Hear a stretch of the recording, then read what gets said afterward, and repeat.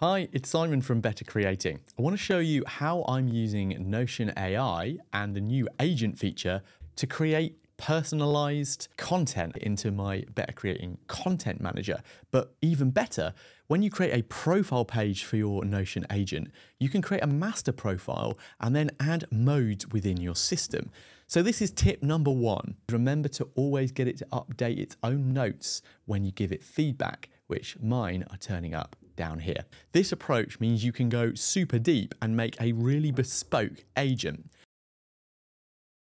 So let's jump into Better Creating, go to my content manager and pick a video to work on. So here it is, and let's get it.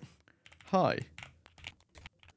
And I'm gonna make it Claude Sonnet because Claude I find is a really great writing assistant. Go, and I'm gonna open this up into sidebar so I can work with it. Now I've asked it to also check a few things, which hook to use, it's suggesting a few of these, and the video title and the video category.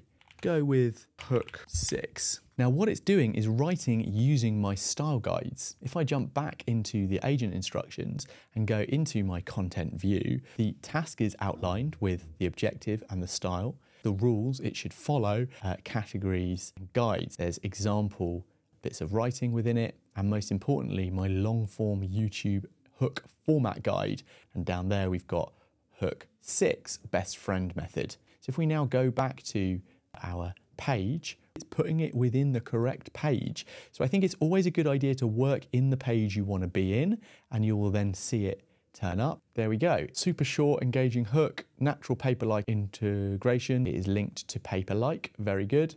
And the tone matching Better Creating. And there it is. Now, of course, I don't just want to write with this and leave it. I can now go through and start to refine it with them. Let's work on these mini payoffs being within the writing and my cat trying to use the pencil because I've got some cool clips of that. It's doing it live on the page. What do you think? It's all right. But you can go even further with this. My second task in these instructions is to get it to repurpose things for social media posts to promote the video I've created. Here's all the results I got in just a couple of seconds. Try modes, try using it with style guides. I've even got a tone of voice profile here. And I'll be sharing a bunch of other examples of how to do much more with agents. I'm over on YouTube at Better Creating. And you can probably check out some of these templates that will be in the marketplace if you want to see more about how I've been doing this. Thanks for watching. See ya.